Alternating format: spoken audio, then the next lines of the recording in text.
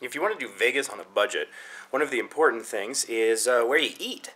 That can eat up a lot of your roll. It could be expensive depending on where you go. Some of the finest restaurants can be found in Vegas, but fine often comes with a hefty price tag. So one option that works is you could just go to the food court. Most hotel resorts have food courts. Now, it'll be a little pricier than what you're used to paying back home because it is in a resort at a destination like Las Vegas, but it'll still be a lot cheaper than a lot of the sit-down options, potentially. And there are some good options in those food courts. You know, you can get an Einstein Brothers Bagels and the Excalibur. You can get Bonanno's Pizza pretty much all over the place. They've expanded nicely over the last few years, and they're doing quite well. You can find all sorts of different things. But the quality can vary. There can be good to bad. The Pan Asian Express, for example, you get a small portion, and it's not great. So I tried that this trip at the Mandalay Bay.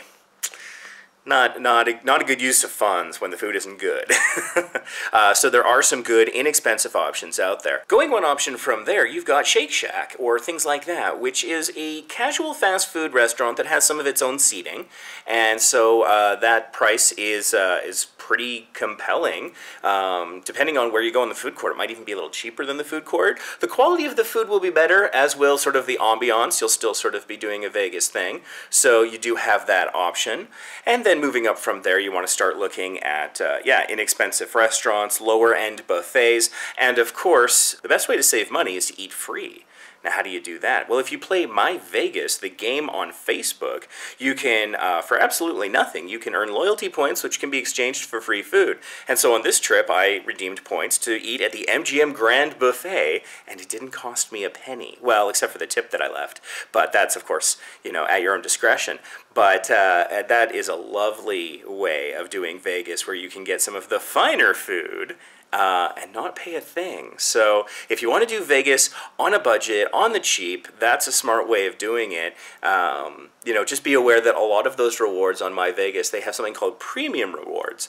And generally, you can only redeem 3 premium rewards within a 3-month period. So keep that in mind. You're probably going to want to use one for a hotel, but then the other 2 you could use for buffets, dining credits. You could use them for shows, perhaps shows that include food like the Excalibur's Tournament of Kings. So if you want to do Vegas on the cheap, there's a lot of different ways to do it, as long as you keep your mind open and you don't have to feel like you need to eat at Wolfgang Puck's every night. There's a lot of really good options out there. So, here at Vacation Impossible, our philosophy often is if we can do it cheaper, that means we can do it more often. And we firmly believe here at Vacation Impossible that more travel is better, and we'll show you how. So make sure you're subscribed. If you like this video, found it helpful at all, give it a thumbs up. It helps other people find it too. It's not about feeding our egos, it's about getting our message out there that if you travel smart, you can travel more, and that's the better way to do it. So my question for you is, what's your secret cheap eats option in Las Vegas? Comment down below. I'd like to hear other suggestions.